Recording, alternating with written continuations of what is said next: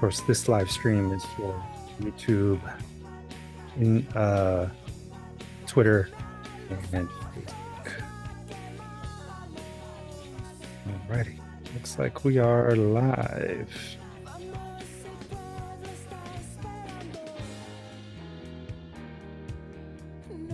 Okay. So it looks like we are good to go. And I'm gonna hit record here for this particular Zoom session. I'm gonna stop sharing the music here. Sorry for anybody who's a fan of Porter. And I believe, yeah, that's it. Welcome, everyone. Tonight's session of Conchas y Café, the Bilingual Community Writing Workshop series, is going to be more of an introductory session. I'll be going over some techniques and things to consider as we start our 15-week series of workshops. Y para ustedes que prefieren que la presentación sea en español, aquí voy a también empezar a traducir un poco. Como es una clase bilingüe, vamos a estar intercambiando entre el inglés y el español. Si por alguna razón necesitan un poco de pausa o tienen alguna pregunta, por favor, siéntanse bienvenidos a preguntar. You can always use the chat for those of you on Zoom, or you can unmute or raise your hand, however works for you, as long as you are not disruptive to others.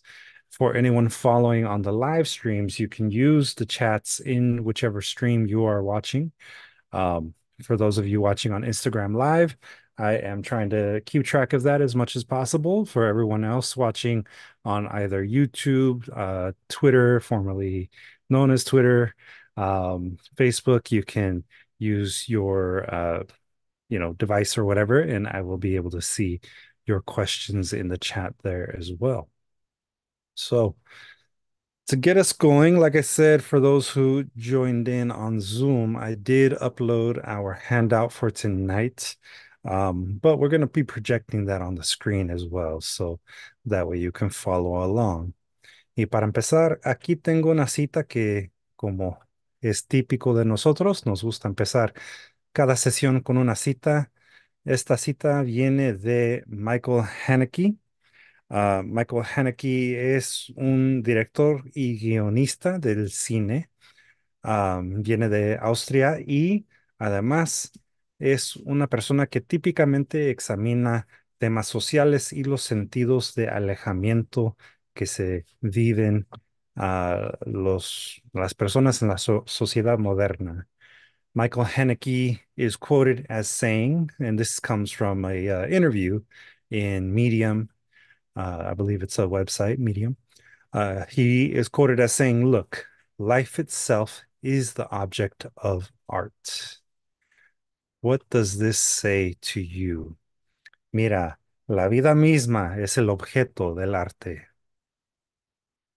¿Cómo les parece esta cita de Michael Haneke? And feel free to jump in. There's no need to hold back.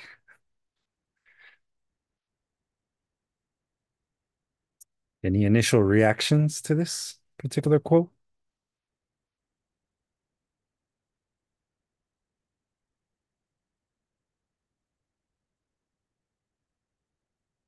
Nettie wrote in the chat, life can be unappreciated if we don't look closer.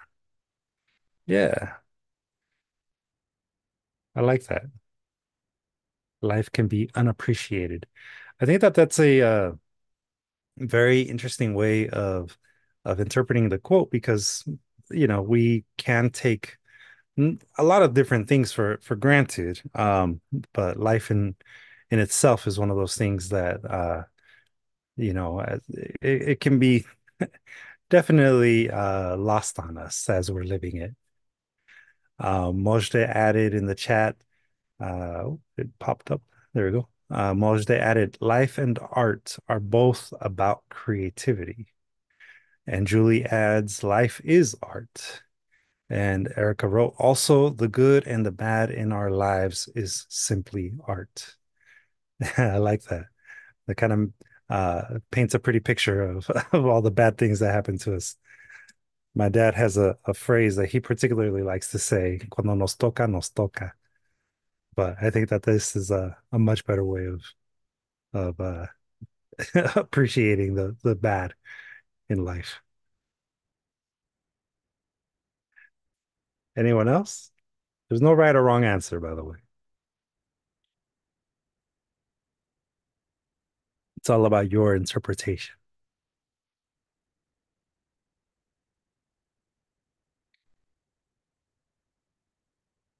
What do you think, Abraham? My partner in crime. Oh, can you hear me? Yeah, we can hear you. Oh, for this one, I think you you have to live and have experiences in order for you to actually represent them or depict them in certain ways of art. So you have to experience things Mhm, and then filter them, but you have to be alive, I guess, to get that across. mhm. And then people will connect because they themselves. Yeah. I think there's definitely something to the idea that we have to have lived experiences in order to be able to turn them into a form of art, right? How about you, Angie, our other partner in crime? What do you think? I think that this quote, look at life. It's a lot of episode.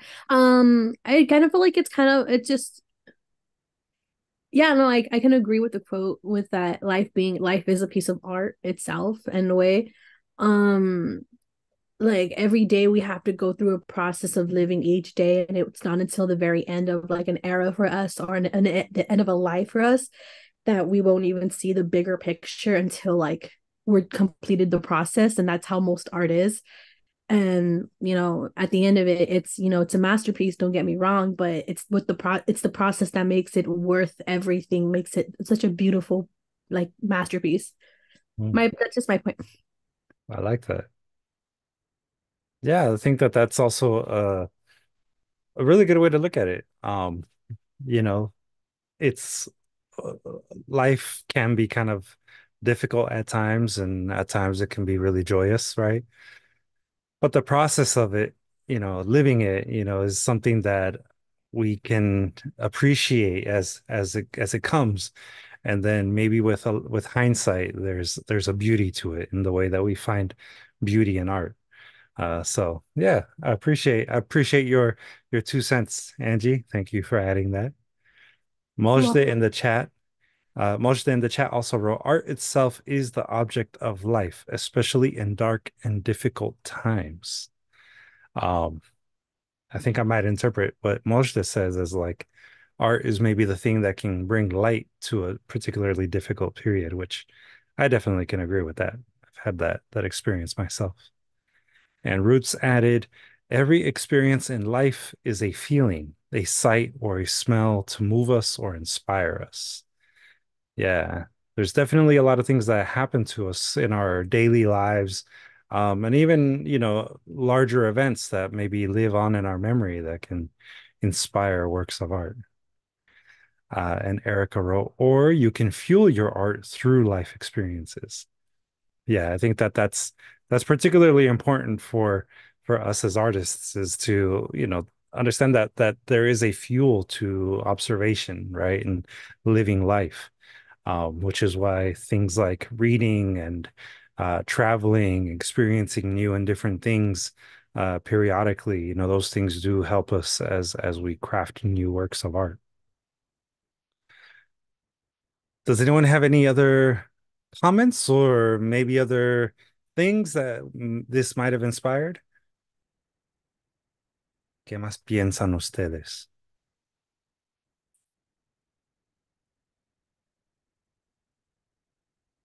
No? Nada? All right. Well, in that case, let's continue on. So again, this is what I would call an introductory session, right? We're gonna sort of give you a little bit of our idea of what the purpose of this particular 15-week series is. And one of the things when we were discussing this theme of through the lens, we were talking about how we can integrate photography into creative writing and vice versa, how creative writing can maybe even influence photography. And it's a way for us to really examine this core concept of ekphrasis. Para ustedes que han estado con nosotros ya por muchos años, han escuchado este término ya varias veces. Ekphrasis is not new to Conchas y Café. We have done series in the past where we explored this particular concept. But for anybody who isn't familiar, ekphrasis, spelled either with a K or with a C, as you see here on the screen, comes from the Greek for the description of a work of art produced as a rhetorical exercise. It is a vivid, often dramatic, verbal description of a visual work of art, either real or imagined. And that also, keep in mind, is kind of the original definition of it. In ancient times, it referred to a description of anything, person, or experience. So this could be really like an interpretation of anything that you might live, any part of life, ultimately, kind of going back to our quote, right? The word comes from the Greek ek and phrasis, meaning out and speak, respectively, and the verb ekphrasein, to proclaim or call an inanimate object by name. So here in this particular case, it's talking about speaking to something that exists in a physical form, an inanimate object. In other words, a work of art. According to the Poetry Foundation, an ekphrastic poem is a vivid description of a scene, or more commonly, a work of art.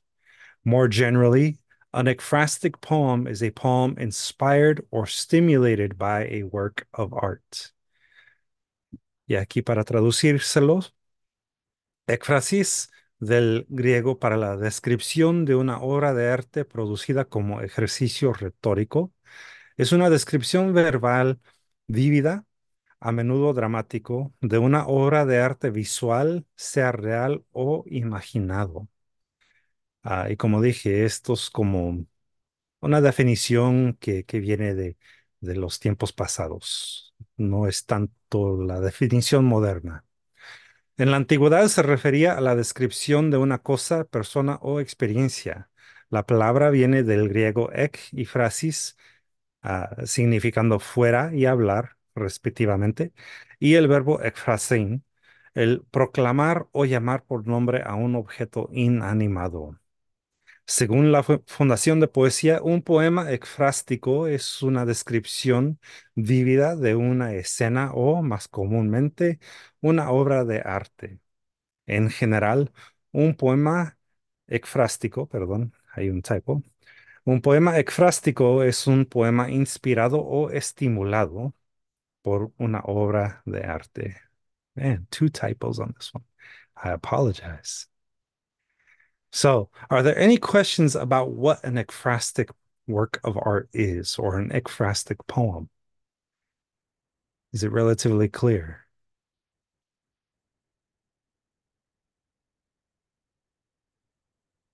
No questions? Wow. You guys are on top of it then. Of course, several of you have been here before, so I'm not surprised. To give us a sense of what an ekphrastic work of art is, we have here a poem from the Book of Questions, El Libro de las Preguntas por Pablo Neruda. And the English version is translated by William O'Daly. So I do not take credit for this one in particular. But this poem is a poem that was part of Pablo Neruda's final works published. This is actually the last book that I'm aware of that he published, El Libro de las Preguntas. The Book of Questions is literally a book of questions. It's a collection of poems that are nothing but poetic questions asked in a poetic form. And so, we'll read this and then I will show you an ekphrastic poem that was developed in response to this. I do see a question in the chat, though, here from Nettie. When it comes to referencing other creators' work of art in a poem, what's the right thing to do?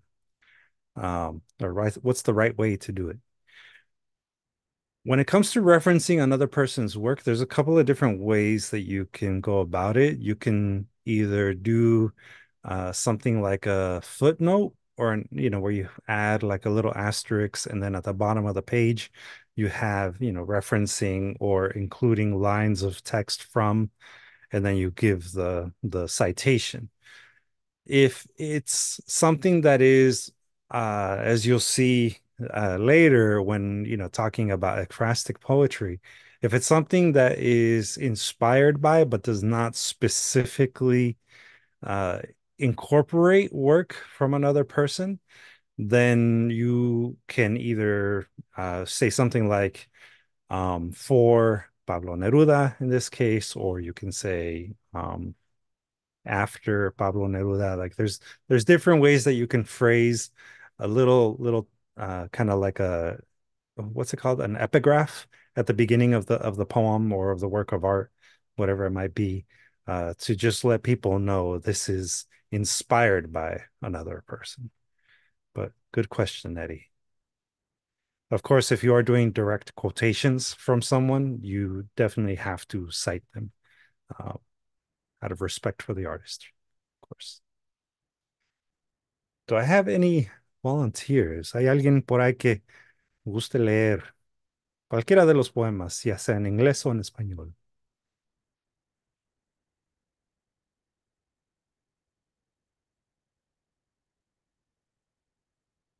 No volunteers? I can read the Spanish one. All right. Thank you, San Juanita. A mí me gusta el español, por eso. Órale. I like Spanish. Pues éntrale. Whenever you're ready. So I read the Spanish first? Yeah, you can read the Spanish Oh, first. okay. And it ends right there, sir, or it's lower? Is That's that... it. It's all. Oh, not bad. Okay, All that's highlighted. good. Yeah. Okay. ¿Por qué los inmensos aviones no se pasean con sus hijos? ¿Cuál es el pájaro amarillo que llena el nido de limones? ¿Por qué no se enseñan a sacar miel del sol a los helicópteros? ¿Dónde dejó la luna llena su saco nocturno de harina?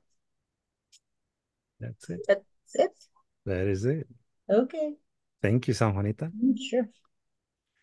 And I also had a hand raise from Roots. Roots, would you mind reading for us the English version? Yes. The Book of Questions by Pablo Neruda. Why don't the immense airplanes fly around with their children? Which yellow bird fills its nest with lemons? Why don't they train helicopters to suck honey from the sunlight? Where did the full moon leave its sack of flour tonight? Excellent. Thank you, Roots.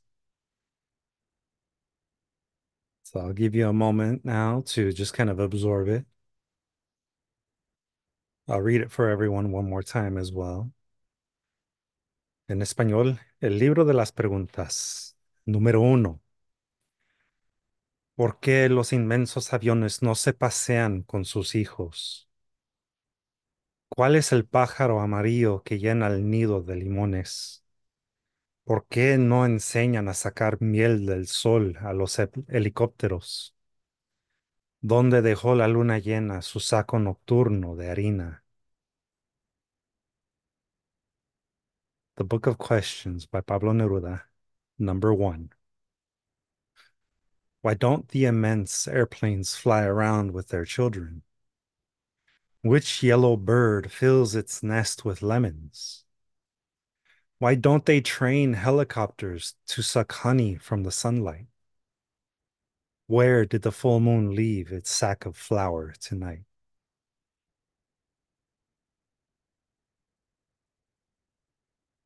So, any first questions that you might have as a reader? Any first thoughts?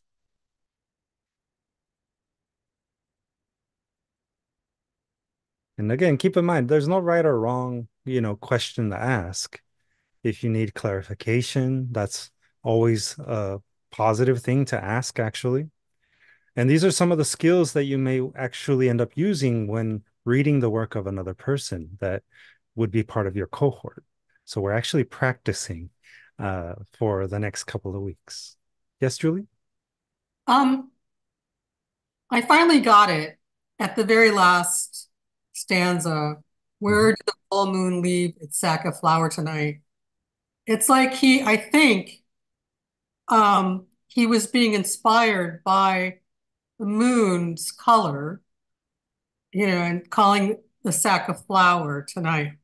Mm-hmm. And each stanza kind of does reflect that notion, even though he's using words that are,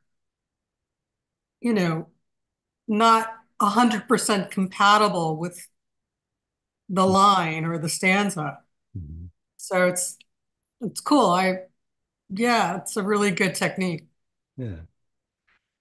Yeah, thank you for noting that, Julie. I think you're definitely onto something about the use of color without implying a color, right? Flower, the moon, it kind of implies the idea of a white moon, right? The full moon is white, most of the time. The yellow bird and its lemons, it's invoking a color with, obviously yellow being in there, um, but the vividness of the color, I think, comes through. So yeah, you're onto something for sure. Nettie wrote in the chat, the questions have the naivete of a kid. I like them. Yeah, thank you, Nettie. I appreciate the fact that you said, I like it with something that adds to that. It gives me a reason why you like it. Remember, when we're critiquing poetry, especially the poetry of another person who we are actually interacting with, it's really important to say why you like something. You can always like it. That's fine. That's perfectly fine. But it's very important to qualify it. Why do you like it? In Nettie's case, he likes the naivete of the questions. There is a sort of innocence to the way the questions are being posed. That always helps for the author to feel like their work is being actually listened to.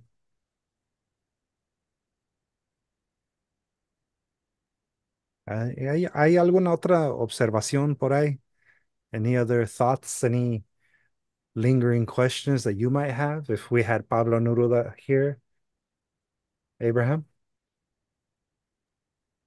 Well, first of all, I like how these couplets, like two lines, they they have like this game of back and forth, right?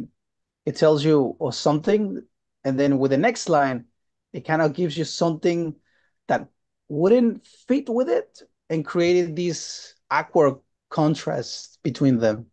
And that kind of creates kind of this interesting poem on like you're still wondering exactly where is it going, but it still makes sense. It's just fun how he plays with these two different things in each stanza, basically.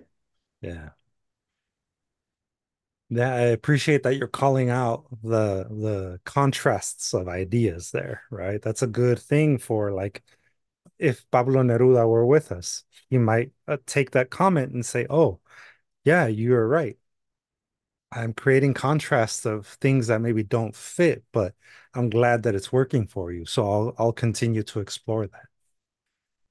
So thank you for that observation, Abraham. San Juanita, I see you have your hand raised.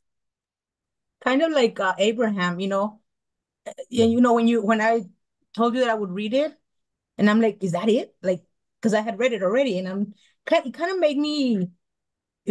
made me feel like there was more to this, right? Mhm. And at the same time, since I've done acrostic poetry, Mhm. and of course, you base it on a or at least we based it on artwork, it made me want to see the artwork, you know? Mhm. What is this in reference to? Because honestly, you know, the way it's written, and then it has a Roman numeral one. It's like I'm used to seeing Roman numeral one and then number two, and then you know what I'm saying? So Yeah. it kind of made me feel like there's more to it than this. And Mhm. so since I didn't see more, I'm trying to make sense of it, but I can't. I can't make sense of what. Um, Yeah. Maybe because I'm not a child anymore, and I'm trying to make sense of it as an adult. You know, I don't know. Mm. So yeah, I feel like there's more to it than this. I I think you're right. You know, if we were to look at this within context of other works that are part of the same book, then I think you would maybe get a stronger sense of what it's meant to do. And again, you know, really think about how you would read this and respond to this if we had Pablo Neruda here. Now, unfortunately, because of time, I wasn't able to add more, but there are more. And technically speaking, this is one single poem from the collection. So this is one question or one poem from the entire book, El Libro de Preguntas. So there is a two, a three, I think if I remember correctly, it goes up to 35. So there are 35 of these little mini poems, which, you know, if you were to receive it as a book, you would maybe get it. But as the author is working on it, you know, that might not necessarily be something that you benefit from. So I think it is very good when you start reading the work of others in the class to kind of ask, well, what is the context of this? What did you write this in response to? Was this in response to a photo that you took? Is this a response to the photo that was presented in class? You know, that kind of thing. So keep that in mind for those of you who are, you know, relatively new to giving other authors feedback on their writing. Does anyone have any other comments or questions up to this point? I got one. Yes, Elena? I think your writing is good, but it needs more feedback on your writing. So I'm not sure what you meant for the writing. Okay. Well, that's a very good question to ask, Elena. Thank you for asking that. You know, Yeah. and that is, again, you know, as you give other people feedback on their writing, you can always ask for more context. In this Yeah. particular case, Elena, to answer your question or to maybe respond to your comment, you know, this is the work of another writer named Pablo Neruda. And we're using this as an example of how we might give feedback on another person's writing.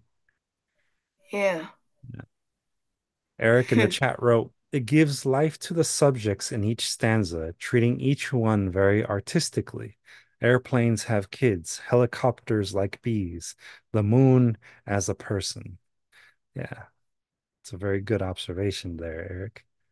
So, what Eric has done for us, if we were to be giving Pablo Neruda feedback on this, is Eric is calling out something that Eric observes within the piece, you know, saying, oh, there's a sort of theme that I'm hearing or a theme that I'm seeing. As you read work for the very first time, it's very useful to take the moment, to take the time that you need in order to kind of analyze it and pick up on little things that you know are either supposed to be there or maybe they're not supposed to be there, and then you can ask the questions as to whether or not they were supposed to be a part of this poem. And I agree with Moj. They all are highly imaginary questions. So I'm going to give you an opportunity to do this one more time. And this time, you do have the benefit of this as context. So understand this first poem that we're looking at is the context for the next one. The next one is one of my poems. And this one is called also the Book of Answers, or actually not also. This is called, they're going to be part of my one of my upcoming books, The Book of Answers, which is being written directly in response to Pablo Neruda's The Book of Questions. So, aquí les presento uno de mis propios poemas, el libro de respuestas número uno. So, this is the first one. This is directly in response to the first set of questions by Pablo Neruda. It is a little bit longer. I can't fit it all entirely on the screen. Maybe if we go like that and drop the Roman numeral one. But do I have a volunteer that might want to read it out loud for us? I can read it. Yeah. All right. I'll let you give it a try, Elena. So you'll read the English one for me, okay? Yeah. This one that's highlighted. Yeah. It says that plains and honey gather among solar rays, the moon dripping of the booming color of a stun helicopter, graced around its edges by wraps and bee wings. Lemon pollinators let the children of the bird fly in my interior, and I will narrate for you how the flight is is only for reaching the vocal wavelengths of a minor god. Excellent. Thank you, Elena. I appreciate you reading that for us. Thanks. Y en español, tengo por ahí un voluntario que me lo puede leer. Anyone want to give it a shot in Spanish? Roots? See, you raised your hand.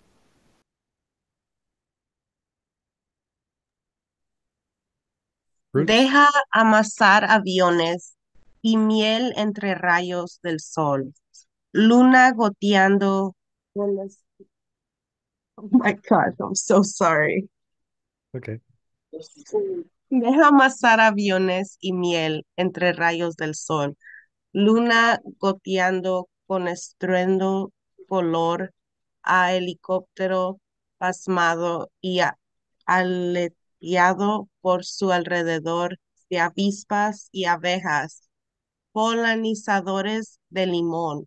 Deja que los hijos del pájaro vuelen por mi interior y yo te narraré cómo el vuelo es, solo para alcanzar la onda de la voz de un Dios menor. Excellent. Thank you, Roots. And I see in the chat, we have a question from Erica. Erica writes, I have a question. For example, let's say I would write a book inspired by The Great Gatsby. How do you deal with the reference to the book? Do you have to ask permission of the author's family? That's a good question to ask, Erica. I think it depends a lot on how you are referencing The Great Gatsby. Um,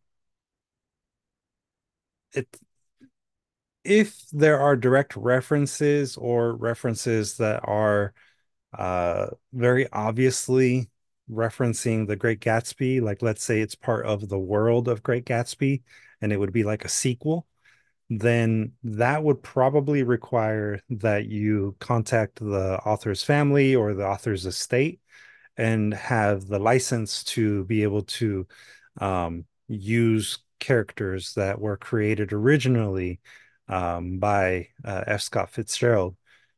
Now, if you are writing a book that is inspired by The Great Gatsby, but has nothing to do with The Great Gatsby directly, then it would be more of a kind of like a, you would just say something within your text at the beginning and like a prologue, this is inspired by, but in no way is a part of that. And like in my case, this is all work that is in response to Pablo Neruda's poetry, but I'm not going to be publishing it with Pablo Neruda's poetry next to mine. In my prologue, I would be writing something that acknowledges that this is all work that is being produced as a ekphrastic type of work, inspired by the work of Pablo Neruda. Therefore, there's no direct copying. It's just kind of like a remixing, if that makes sense. There's certain uh, legalities that are being avoided in that way. There's also the possibility of things like The Great Gatsby being, I believe, already in the Creative Commons. I believe. I'm not 100% sure. But, stuff like that is also going to play into older works of art like that. Yeah, if it's in public domain. Yeah. Julie, you have a question?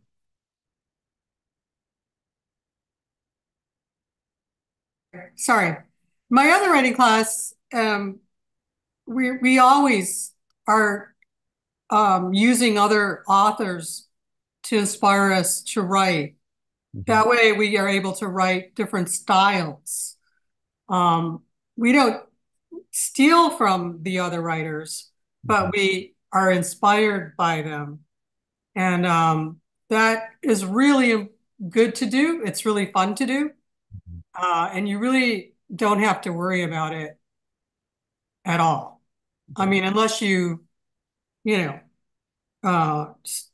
take excerpts directly from whatever you're writing about. Yeah. Yeah, that's exactly where the legality part of it kind of gets a little tricky if you're taking direct excerpts or if you're directly quoting. And if it's also going to be used for commercial use, so if you're making money off of it, that's also going to add on that added layer of, needing licensing and permission. But there are certain things that don't require licensing, like if it's for analytical use or educational use, you don't have to, reach out to the author's estate or anything like that. But in the case of work that is inspired by another work of art, that's where kind of the ekphrastic idea comes from, So my book of answers is essentially at its core an ekphrastic work of art. It's inspired by another work of art. I am creating something that is both acknowledging its origin, but at the same time, completely new, right? It's not like I'm, directly pulling lines from Pablo Neruda's writing and saying they're mine. I'm actually kind of twisting it around and breaking it and reforming it into something new as best as I can.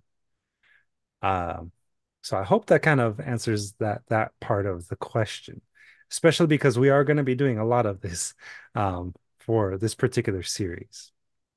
San Juanita, do you have a question or comment? So yeah, so this is, for example, literature, books. But I remember I told you I did ekphrastic poetry based on artwork, pictures and paintings and stuff like that. Yeah. So let's say, I don't remember who it was. I wrote several pieces several poems based on artwork.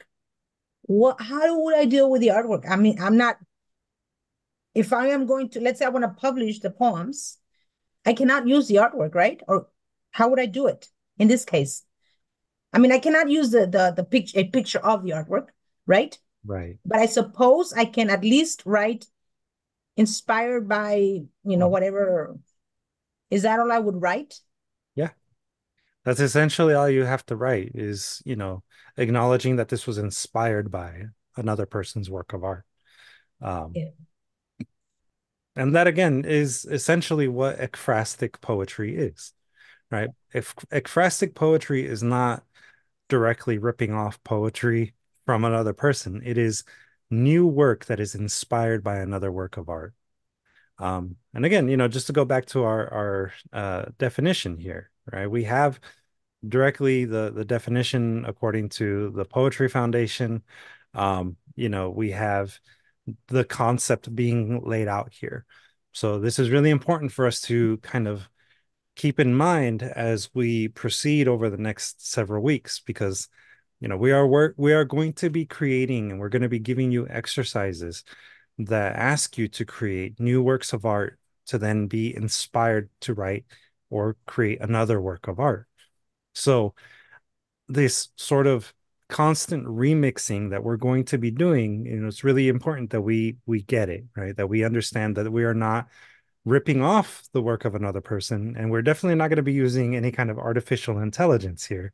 We're going to be creating all brand new works of art that do take inspiration from another person's work of art, but they're going to be completely our own, and you're not going to be plagiarizing.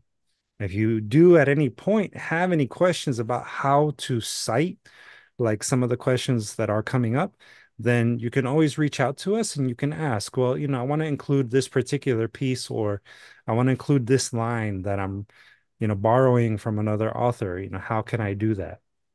And that is something that we can discuss, especially when we're workshopping a piece. And I appreciate, that I'm getting a couple of comments in the chat here, like, Nettie's asking, well, how do I know if a break fits or not in terms of a line break? That's a really good question to ask of the author, when they present a work of writing to you in your cohorts, when we start breaking out in cohorts. Why did you decide to break the line there and maybe not at this particular word? In my particular case, if I were to answer that question, I would say that it's just part of my technique. It's part of my personal style. I like to break my lines so that they're essentially like mini poems.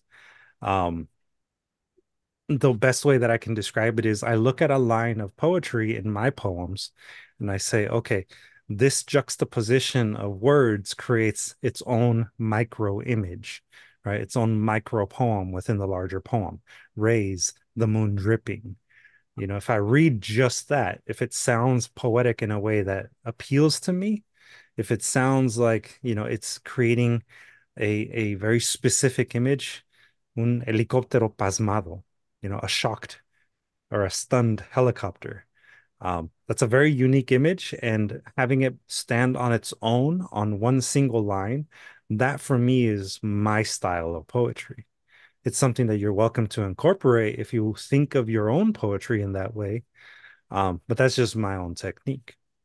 And I think that, if there were space to improve it, I would like to hear that, right? If you think that there's a better line break as a writer, I want to know, because I want to improve my poetry. As long as I've been writing, I by no means claim to be an expert. I might have been teaching this for a long time, but again, I'm not an expert. I don't have all the answers. In fact, I might have more questions than answers sometimes, in certain cases. So, if you do have things that you'd like to call out in the poem, please feel free to do so. This isn't um, like I said, an off like a taboo thing to do, even on my poetry. Um, Roots added in the chat. Quote, Steal Like an Artist is a great book talking about this, being inspired by many artists and taking their works and using it for inspiration to create your own work, but not their exact work. Yeah, that's a pretty well-known book for artists. Abraham says down with AI. Eric added, it's like making something new, the original sandwich that became the PB&J or the club sandwich or the meatball sandwich, the patty melt, the hamburger. Yeah, it's like putting your own twist on a classic, right? That's another good way of thinking about this. You are all cooks in the kitchen of poetry. So, um, this is your opportunity now to take all of the same ingredients, but now it's your turn to add the sazon that works for you. Uh, what's your question, San Juanita? Okay. I'm gonna ask because I'm a little bit, I don't know, it's just like bothering me, really bothering me.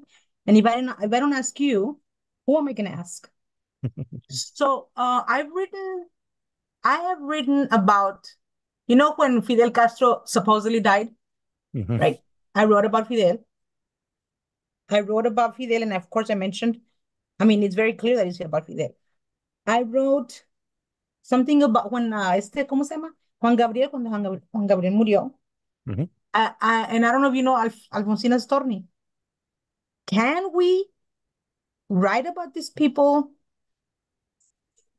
Like, oh my gosh, I don't know. Can we write about like writers in our, like, can I mention, por ejemplo, puedo escribir un poema que tenga tu nombre, Yeah. como mi profesor, Yeah. Luis Pichardo. You know, if I mention you, Mhm. there's no implication there, right? I can mention you in my poetry and then publish. Can I do that? Yeah, I mean, in my I'm not, particular case, you have my permission to do so. uh, Um, if it's in a flattering light, sure, even better. yeah. You know, um, I think if I were to understand your question though, kind of deeper, if I'm hearing you right, you're asking essentially if you can reference people, living or past people, right? Can I reference or can I write about them? Yeah, yeah. Can I write about them? Hmm. That's what I'm wondering. Yeah, I I'm mean, not, I'm not writing their work. I'm not copying their work or anything, but I am writing about them. Like, por ejemplo, lo de ese señor hmm Fidel, it wasn't anything nice, you know? hmm And but I can still use that yeah, and I mean, maybe it's publish.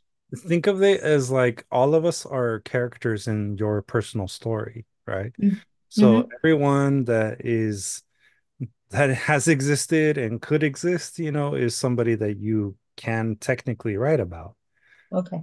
Now, whether you're presenting it in a way that is meant to be factual versus, something that is creative, there's I would say, there are certain things that you would want to avoid, so that you don't defame someone, you don't want to speak false things about people and have that potentially be taken as fact, when it was meant to be fiction, as long as there's like maybe a little disclaimer at some point where it says, this is a work of art, it's a work of fiction, and this is not meant to be taken as a biographical thing.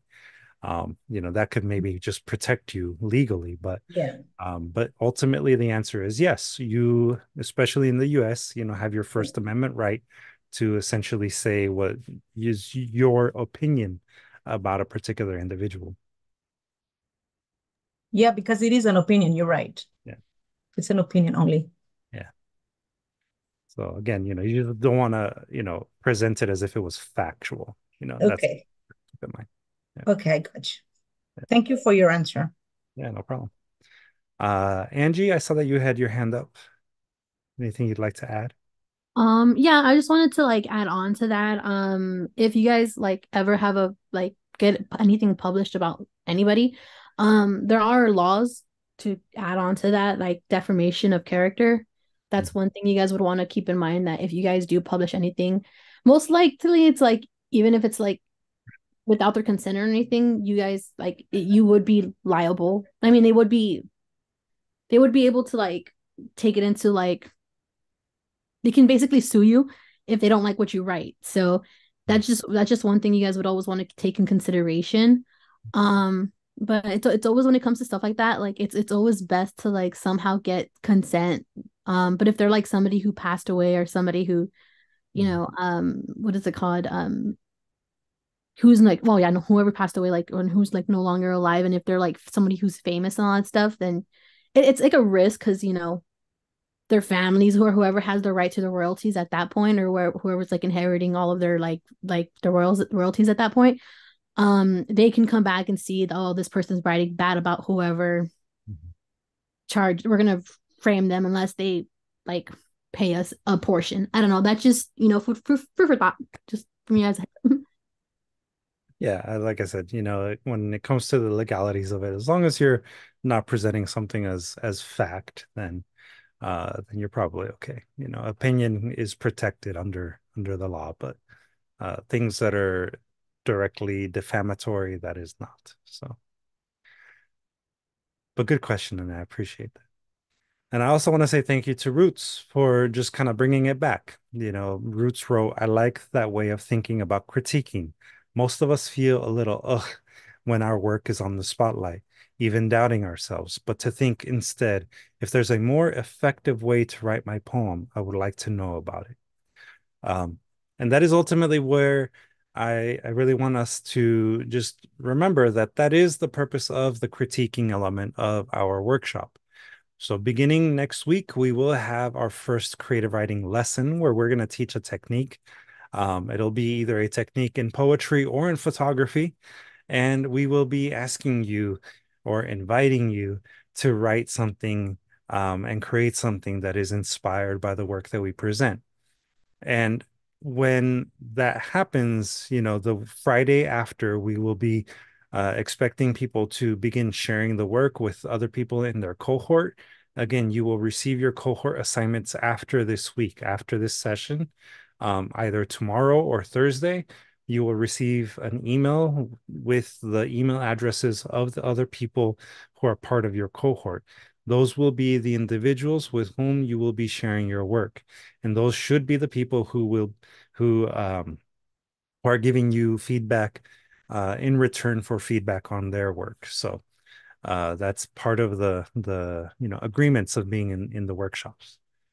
And this is all really designed for that, ultimately, for you to continue growing as writers, as authors, as artists. We are always hoping to improve upon ourselves. By being in this class, we are hoping to improve on our writing by, sharing our writing, because in the end, that is the purpose for asking for critique. So if you want to get more experience in critiquing, you have this handout here. I definitely invite you to analyze the poetry that's being presented, and you can send me notes. I do not take offense to it. In fact, I am really directly inviting you to do so.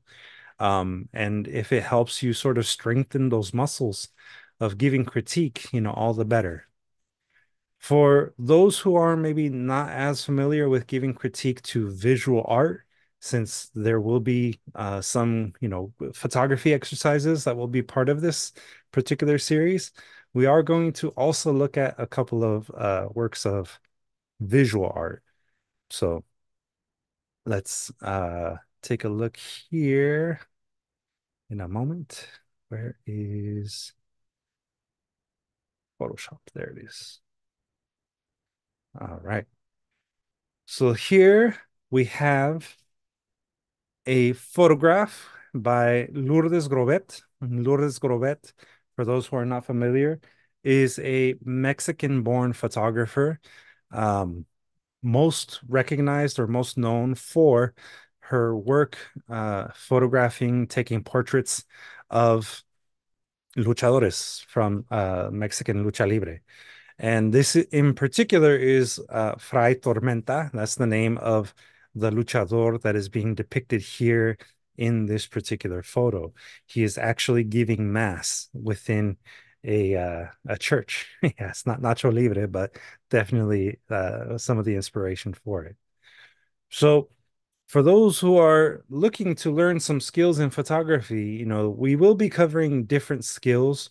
But one of the things that I want to begin at least introducing now for you as we continue on in the series is we can do both black and white and color photography, as part of these exercises. So that's number one. And number two, when you're looking at the work that we're going to be presenting, we're asking you not only to just admire it, but we're also asking you to critique it and look at the things that are working for a particular photograph. One of the things that you might notice in this particular photograph is the positioning of the character, we'll call him, right? Fray Tormenta in the photograph. Let me see if I can zoom in on this just a little bit, just to make it a little bit easier to see. So this is the photograph itself, right? It's a square photograph. And if you look at the positioning of Fray Tormenta in the frame, he's in the lower third of the frame. And we have one arm raised holding the hostia. um, the Eucharist. And ultimately, it's forming what's called a leading line, right? If you look at where his eyes are looking, his arm is going, it's going up to what is in his hand. In visual art, that is going to be one of the techniques that you'll see a lot, is the use of leading lines and the use of essentially shapes. We have like a triangle shape that is happening here with this character. But not only that, you're looking at also possibly as a secondary character, this statue of what looks to be Christ, right, in the background, also holding his hand up. So you have this repetition that you might be picking up on as you study the photograph. These are simple techniques that you can start using when critiquing some of the photography that might be presented as part of this series. And then, you can also look at things like color. The color is fairly vibrant. I did add a couple of modifications to the scan, because this was not the best scan when I scanned it out of the book that this came from. But we have the repetition of the color red, that it is coming across as relatively vibrant. There's also the gold. So there's other things that visually might stand out to you. And if you were to critique this, give it some points. You could say, well, the color saturation is maybe a little strong. I feel like, the red is kind of overpowering. And that's something that a person could potentially fix afterwards using software, either that on their phone or on an iPad or other form of tablet. There are apps that we'll be probably introducing as we go that could help you with some minor edits of your photography. Now, this next one is by another Mexican photographer by the name of Graciela Iturbide. And this is a black and white photograph that was taken also from a book. The scan was taken from a book. The name of the photograph itself is Señor de las Aves, Nayarit, Mexico, 1985. And Graciela Iturbide, again, very well-known photographer, did a lot of work in black and white. So the majority of their work you will see in black and white. And again, if we look at this one, we're going to start looking for things like leading lines. Look at the shapes and the way that the shapes are guiding your eyes. When it comes to visual art, that is one of the things that you want to try to just, again, hone in on. Where are your eyes going? What is the first thing that stands out to you? In my particular case, I would say, it's the man, right? It's the most recognizable thing for us. We are naturally drawn to human forms. So naturally, my eye wants to go to the man looking up. But not only that, look at the birds, right? Their wings are open. There's a particular angularity to it. The photograph is in some ways mimicking even the collar on the man's jacket and his shirt, right? The wings themselves are kind of open and wide, where the collar is open and wide. They do kind of look like bats. I agree with you, Erica. Um, you know, we luckily know, right, that these are birds because of the name. So we are given some context by the title. And that is another thing to consider. Titles are very, very important when we're looking at not just photographs and visual art, but also poetry, because a title can give a lot of context. We can definitely learn a lot about a particular piece by just simply reading the title. And yeah, the black and white starkness, right? The sky itself is white and everything else is in shadow for the most part. It's definitely an interesting shot. I like Mojde, that his hair is like the feathers of the birds. Yeah, I agree with that too. Miss Michelle wrote, everything old is new again. That 39-year-old vintage photo shows character and freedom. Yeah, I agree with that. Um, I'm glad that you picked up on the collar and the wings mimicking them each other. And yeah, see, it reminded Miss Michelle of the movie The Birds by Alfred Hitchcock. So if you were to take this photo, right, and you were to look at it, absorb it, what is the story that is being told here? That's something that you now get to sort of make up for yourself. And that could potentially be what inspires your poem in response to this, right? So storytelling is always going to be at the core of what we do as artists, whether it's through visual storytelling or literal storytelling in the form of writing and verbal storytelling. We're always telling some kind of story. So that could be a challenge for you as you move forward, and taking inspiration from other people's work. What is the story that is being told here? Um, yeah, I agree. It looks like ink stains on the blank paper. It's cool. His thoughts pace so fast he can't verbalize. It's just birds flying in all directions. Nice. See, Nettie's already inspired to write. Thank you, Nettie. Um, does anyone have any questions so far or anything else they, would like to add to the idea of critiquing visual art? I would even venture to say we might have a specialist in this in the house. I won't call you out, but if you'd like to share, you're more than welcome to.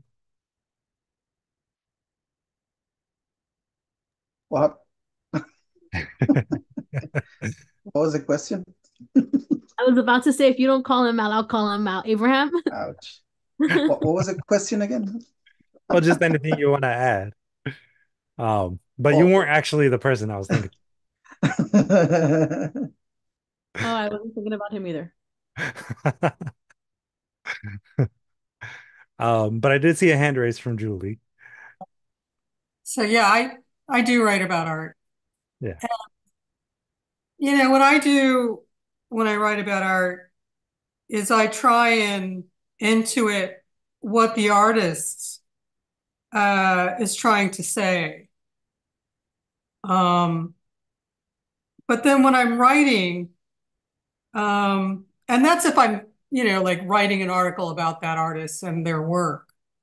But if I'm writing and the work is I'm just being inspired by it, I'll interpret it whatever way I want, and I'll like make it my own in a completely unique way that hopefully will capture the essence of what the work of art is about.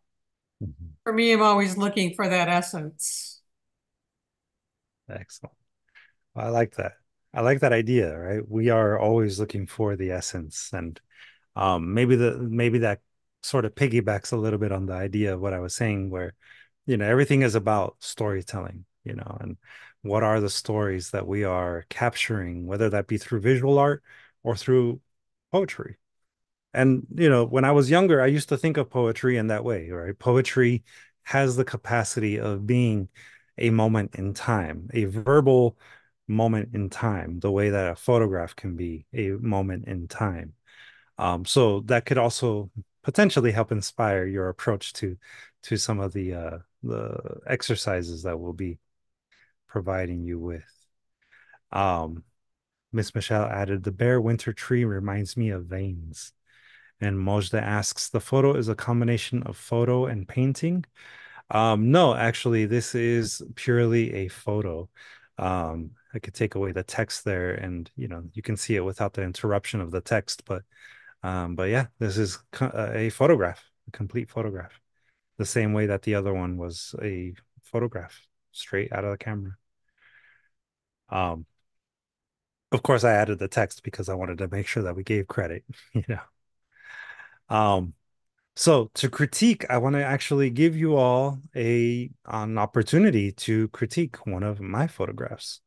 This is actually a photograph that I took. I don't even remember. I think it was 2011. I've sold a few prints of this one, so there's definitely an audience for it. I call it the writer. And what are your thoughts? What do you see? What are some critiques you might have for me? Angie, you also have a hand raised? It looks upside down. Yes, that is on purpose. Nice. Can I ask why you decided to flip it that way? Because if I turn my computer around, let me do that real quick. Yeah, it looks pretty cool even on the opposite side, but like why like what made you decide to do that? Um, so when I first took the photograph, this is actually how I took it.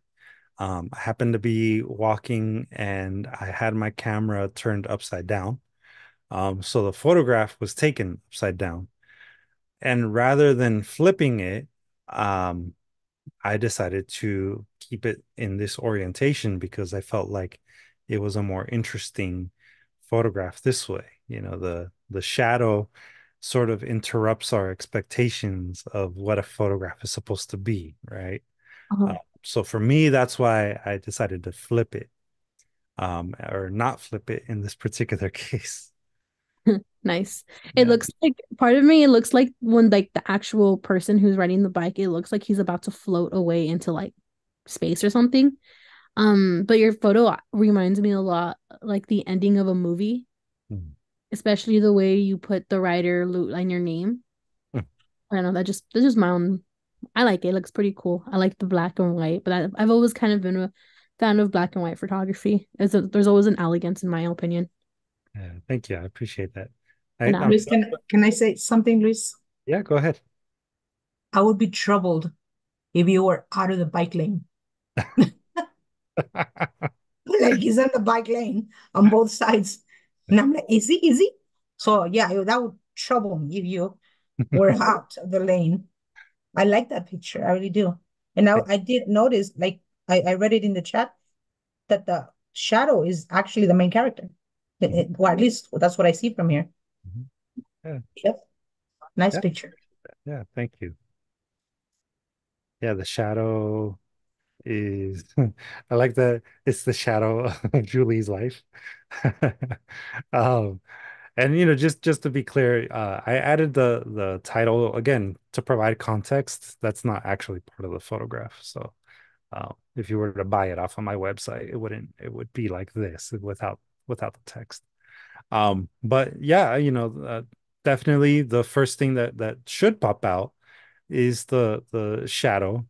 This one was taken, I think, with more of an accident. So for me, for my part, this is more just, a photograph that just happened. Um, and the way that I processed it is, directly converted it to black and white. This was taken in color. And believe me, in color, it does not look all that great. It just looks like a incorrect photo. What other things might you see here? What are some of the secondary things that draw your eyes to maybe the shadow or that your eyes are kind of going towards?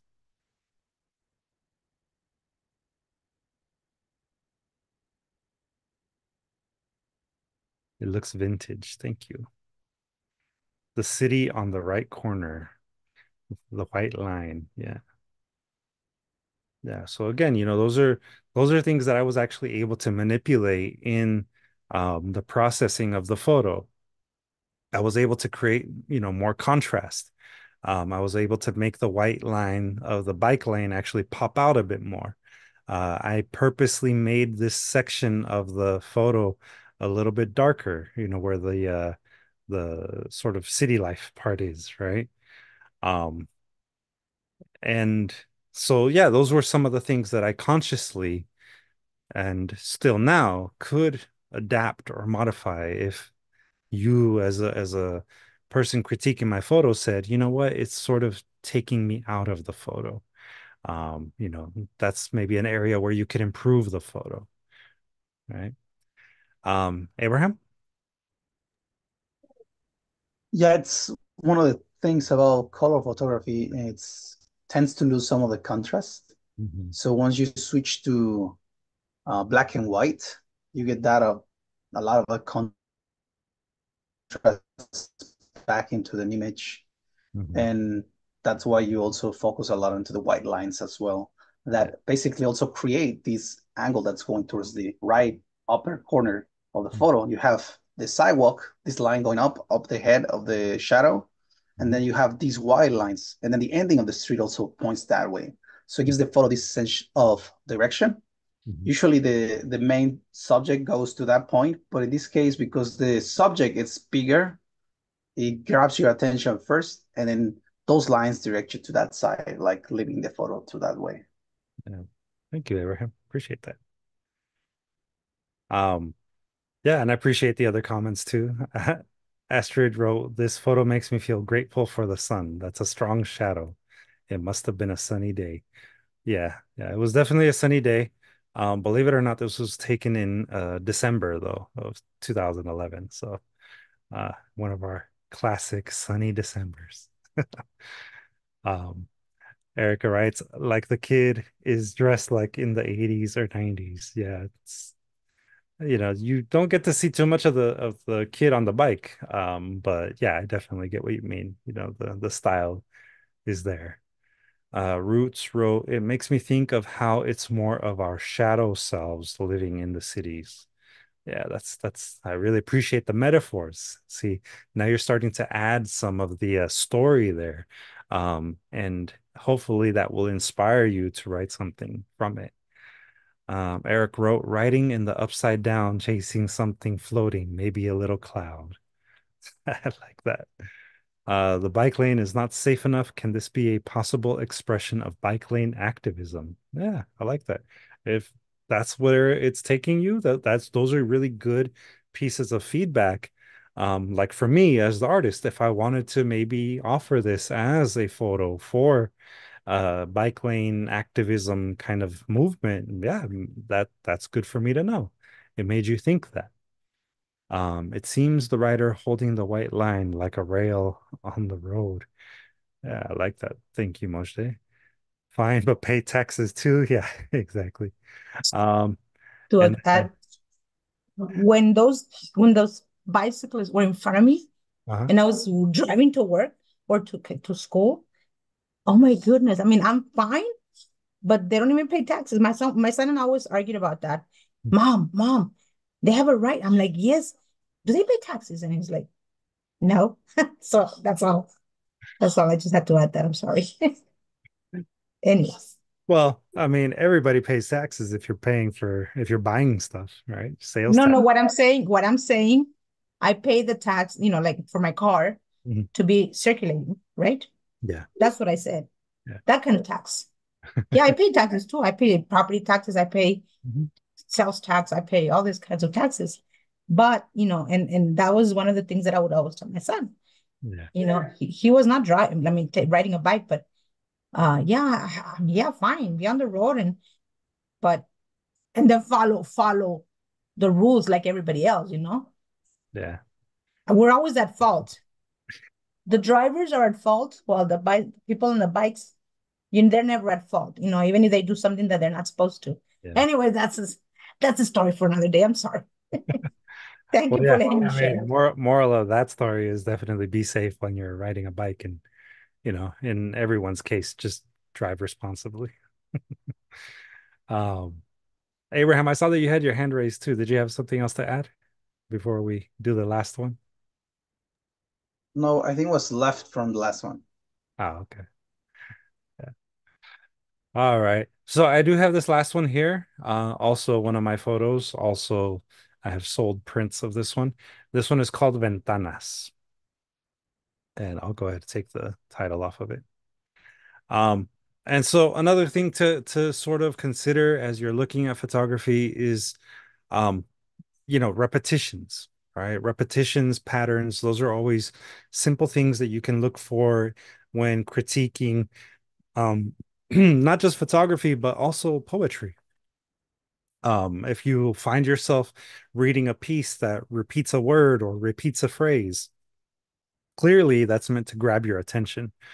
And I personally like the sort of the rule of thirds idea, whether that be in photography, visual art, or even in poetry. twice is kind of coincidence. 3 times is definitely a pattern. And so if you're going to be doing repetitions in writing, do it 3 or more times. In photography and in other forms of visual art, kind of the same idea. If you're trying to emphasize something, consider how patterns and repetitions can just help you tell that story. So in this particular case, it's maybe a little bit more of an abstract work, but if you were to look at this, what are some of the things that you would say? What would you tell the photographer, in this case me, as points of critique? What are things that could maybe be improved on this particular photo if you feel there are things to improve? And Miss Michelle says, I see cold, hard concrete. It's an interesting observation. See a little conversation on bicyclists. Julie writes, there is power in this photograph. The looming hard walls of the building, the height going up, up, up invokes the power. Yeah, so perspective, right? That perspective shift tells a message or implies a message. Mojda right, it's like a black poem and the white background are like spaces creating stanzas. Yeah, I like that. The angle of the photo by the windows being flat, I can see someone walking on the white path, writes Miss Michelle. Nettie wrote, that's a tilt angle. How did I handle the camera and not shake? Well, from a technique standpoint, yeah, it was just handheld. It's a sunny day too, so that's luckily what cast the shadows that you see. This was taken the same day as the photo for the bicyclist, and it was just sunny enough where I didn't have to use a slower shutter speed. But I did purposely position myself as the photographer in a position where I was center and I was able to capture this repetition of patterns. So in this particular case, as a photographer, I was very purposely creating the image in my mind and through my position. So I was putting myself in the place that I needed to be in order to capture this image. And San Juanita wrote, imagine how each window holds people from all walks of life, different ideas, personalities, goals, etc. Yeah. Like that you're already starting to draw inspiration for your own stories. So, does anyone have any questions or any maybe doubts about how to give feedback, whether that be on photography, visual art, or poetry?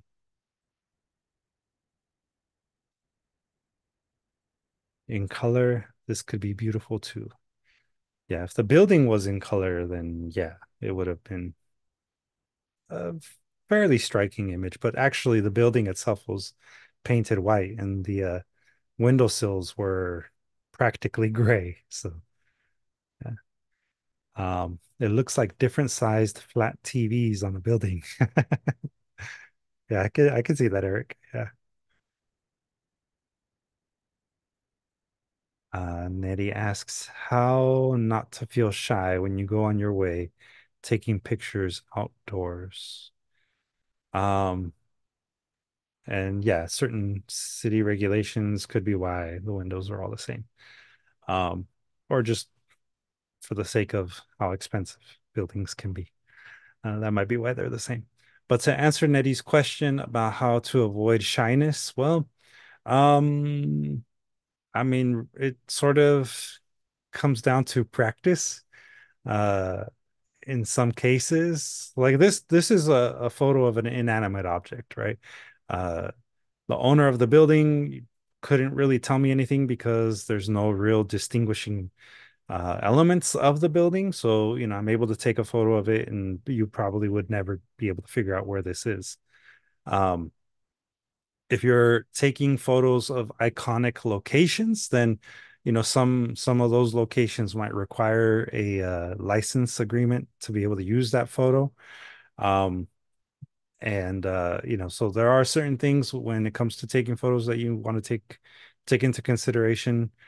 I did take this with a DSLR, so something that is more like a professional camera, but I've taken similar photos like this with my iPhone. You do not have to have professional equipment to capture photos like these. You can use tablets, you can use phones. You can, if you have a compact point and shoot camera, you can do that as well. Ultimately, when it comes to photography, it's just a matter of kind of taking the photo without thinking about it. That could help you avoid shyness. If you don't want to take photos of people, you don't want to do street portraits, then you just kind of sort of from a distance take photos. You can always kind of avoid the face and take photos of like shoulders, reflections. You can always shoot through glass. There's a lot of different techniques that you can use to still take street photos, but not have to have people, identifiable people in the photos. And to answer San Juanita's question about homework tonight, is really more just an introductory lesson. Like I said before, this isn't really meant to give you any kind of homework assignment, but this is all stuff for you to think about as you prepare for the remaining classes. Tonight's session, again, is just sort of giving you some of the basic tools that we're going to be introducing and using throughout the entire series for people who are not new to the program. For those of you who are returning to the program, we're happy to have you back. And it's going to be a lot of the same. You'll at least kind of get to work on the same skills that we've been working on, and hopefully learn some new ones as we go. But for the most part, tonight's session is again, for those of you who are maybe new to photography specifically and don't really know how to approach it. So I hope that this was enough of a primer. And again, we will be going over more techniques as weeks go on. So you won't be kind of expected to know everything right off the bat. Let's see, do you need the people you shoot to sign something, or is there oral consent enough? In most cases, an oral consent is fine if you are going to be publishing something and benefiting from it in a monetary way. You should just, to protect yourself and to protect the person, get a actual modeling contract or something that allows you to use their likeness. And I think that more or less answers that question. If you are in the street, you can take photos of anyone without getting their permission. Yeah, generally speaking, that is correct. Julie is right. You can take a photo of anybody out on the street. It's technically documentary. It's different when it starts to be used in commercial ways. But if you're taking photos of people and they're cool with it and they have orally consented, then they technically are giving up their right to say you can't make money off of my portrait. But again, always just out of respect for people, don't make money off of their likeness without their permission. It's just the safest route to go. So with that, I think I'll stop sharing. I'd like to open it again to questions if anyone has any questions. And as a reminder, next week will be our first official lesson where we will be giving a homework prompt for you to either write or create something new. And after tonight's session, again, by the end of this week, you will be receiving an email from me with your cohort assignment, and that will be the group with whom you will be sharing your work. Does anyone have any final thoughts or final questions they'd like to ask before we sign off? Yes, Neri. Hi, Luis. I have a question. Yeah. When it comes to the cohorts, are they gonna be only writing cohorts or only picture cohorts, or is it all gonna be mixed? Like just like I have that question, like what are we exactly gonna be critiquing in each individual cohort? We, every week that we have a lesson, are going to give you a technique and a tool to use to inspire you to create something new. So you have the option of theoretically doing both, either a photograph and a poem, or a poem only, or a photograph only. So we're going to be flexible in that way as much as the lesson allows. I'm not expecting everyone to do everything as part of the like homework assignments because they're technically open to interpretation. So you can expect to have a mix of people doing photography and poetry, or just poetry or just photography. I think that answers the question. Um, But yeah, if again, at some point you feel like you're not getting the type of feedback that you were expecting, you can always just drop me a message and I will, help sort out whatever, questions you might have about your cohorts. Okay, thank you, Luis. That answers the question. I Wow. mean, also it goes the other way, right? What if I am not like even if it's with good intentions, I am not providing the feedback the other person needs or expects from me. So that that Mhm. was that was why I was asking. But thanks. Yeah. I mean, the main thing to remember is that the point of tonight's session was to give you at least some of the tools now so that you know what to expect, and so that you can already start kind of thinking about, your own work and how you would want to receive feedback. Um, and again, every week that we give a lesson, we will try and reinforce the tools that we've covered, and we'll give you an opportunity to practice before you give feedback. So, yeah. Julie? So I was thinking that we were gonna do for photograph and then we would write a poem based on the photograph that we Mhm. took. Is that how it's gonna work? Yeah, generally speaking, that is going to be how it works. We might give you like a specific type of photograph that we might be thinking of, or we might give you a specific type of poem to attempt to write in response to a photograph. So it's a little bit of both, if Okay, that makes thank sense. you. Yeah, no problem. All right. Well, if there are no more questions, then we will call it a night. Again, thank you everyone. For those of you who joined on the live streams, thank you for joining in. You can, of course, still enroll in Conchas y Café. Just visit our website at distillarts.org/Conchas y Café zine. For those of you who are fully enrolled and receiving the handouts through Zoom, I'm sorry, through Google Classroom.